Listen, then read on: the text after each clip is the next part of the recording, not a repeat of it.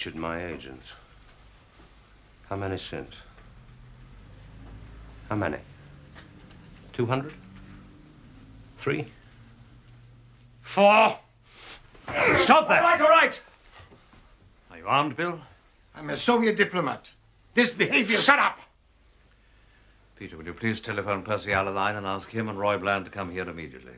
Then Lakon, then Toby Esterhazy. I think the first thing to do is to play them this evening's tapes. That should save a great deal of time in explanations. And you've Klucheny. Alex, really? Oh, they're on. Do you mind if I finish my drink, George? There was no one out there you noticed. Quiet as the grave.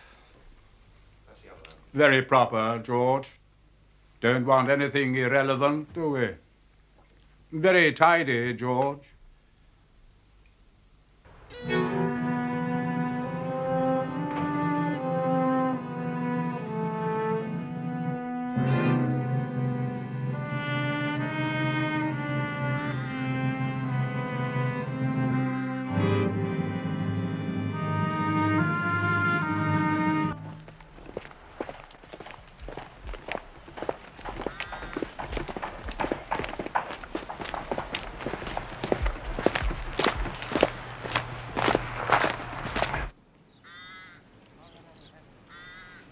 Lakon assures me there's been no coercion. I hope that's true. Oh, yes.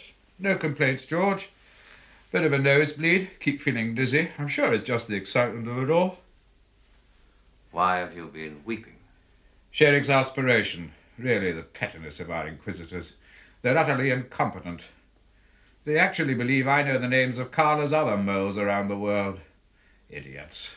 I can't talk to people like that. But you're prepared to say something to me, according to Lakon. Can't Percy get a move on doing his horse trading with Carla? Oh, I'm sure it'll only be a matter of a day or two now. What do you want to know? Oh. Why? When? How?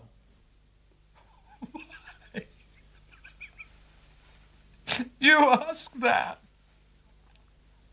Because it was necessary. That's why. Someone had to.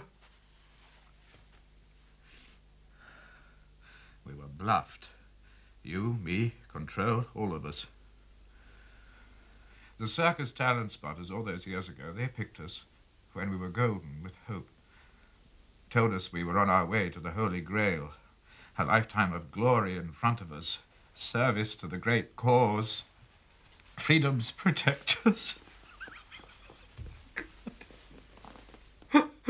What a question. Why?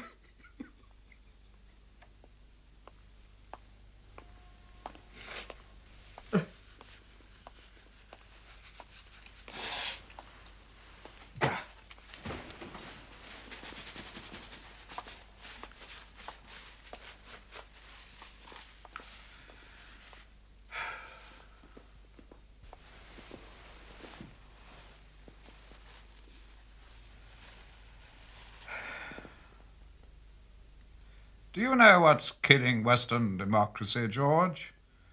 Greed and constipation. Moral, political, ascetic.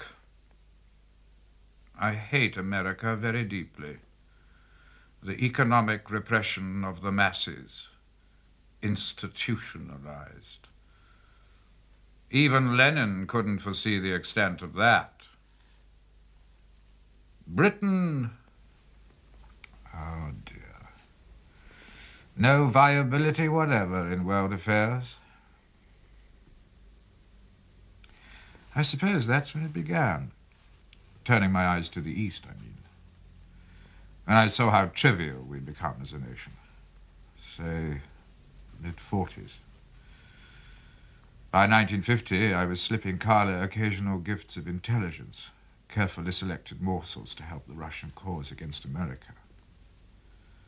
At that time, I was scrupulous not to give Moscow anything harmful to ourselves, our own agents in the field.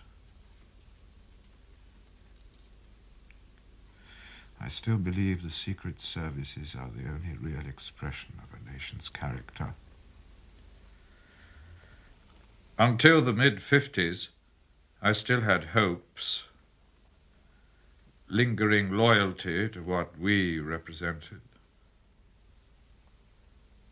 Self-delusion, of course. We were already America's streetwalkers.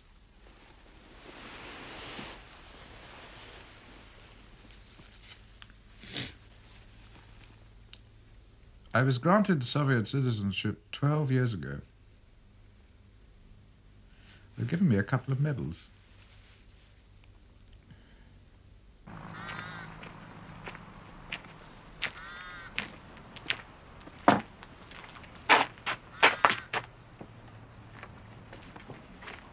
Yes, you're right. The Czechoslovakian business was a bit of a desperate throw. But something pretty bold was called for. I was certain control was getting very warm indeed. All that burrowing in the files he was doing. It was paying off, I knew. He'd built up an uncomfortably impressive inventory of the number of operations I'd either blown or managed to cripple. And then, of course, he was narrowing his field of suspects. A short list of officers of a certain age, experience, rank. He did well, considering he was so ill. Surprised Carla. Was the offer of information from General Stevchik genuine? Good Lord, no. It was a fix from start to finish. Stevchik existed, of course. Still does. Very distinguished man. But he never offered anything to Control or anybody else. Did you expect Control to send Jim Prideaux?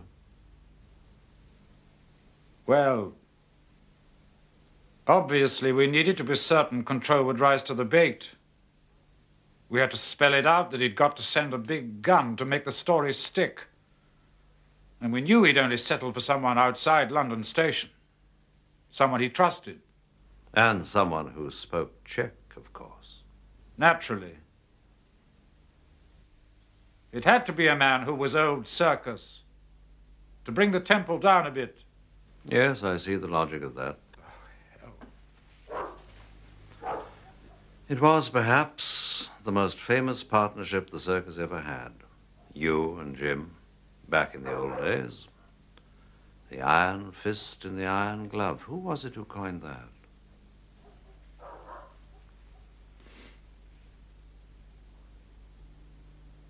I got him home, didn't I? Yes. That was good of you. The thing with Anne was Carla's idea. Was it? Yes. Did you think it was hers?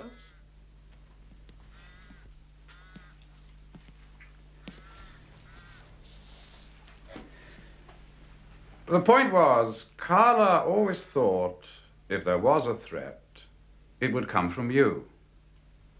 He said you were quite good, but that you had this one weak spot, Anne. It was a double fix, actually. On the one hand, you weren't likely to think of me as a circus spy if you were preoccupied with what your wife and I got up to in bed. And on the other, if it was well known around the place that I was her lover, it was bound to look like personal vengeance if you ever did suggest I might be the mole. So Carla said not to strain it, but, if possible, join the queue. Point? Presumably it was on Carla's instructions. You were with Anne on the night of the Prideaux shoot-up, as insurance.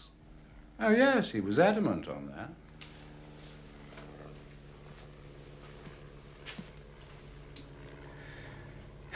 They tell me I could be away tomorrow, or the day after at the latest. Can you make sure any mail gets forwarded from my club? Oh, and the balance of my salary, of course. I will. Anything else? Oh, yes. Nearly forgot.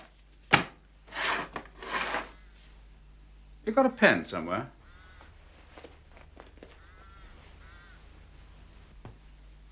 Thanks. Girlfriend. Give her this. I'm away on work of national importance. Maybe for years. So she can forget me.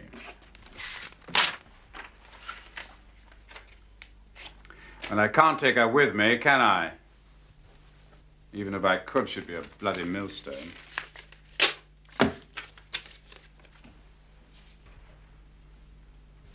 Oh, and, there's one particular boy. A cherub, but no angel. Haven't seen a lot of him. You better give him a couple of hundred. Can you do that out of the reptile fund? I would think so. Good. Oh, God, I'm tired. My pen, please. What? Oh. Certainly. Sorry. Thank you.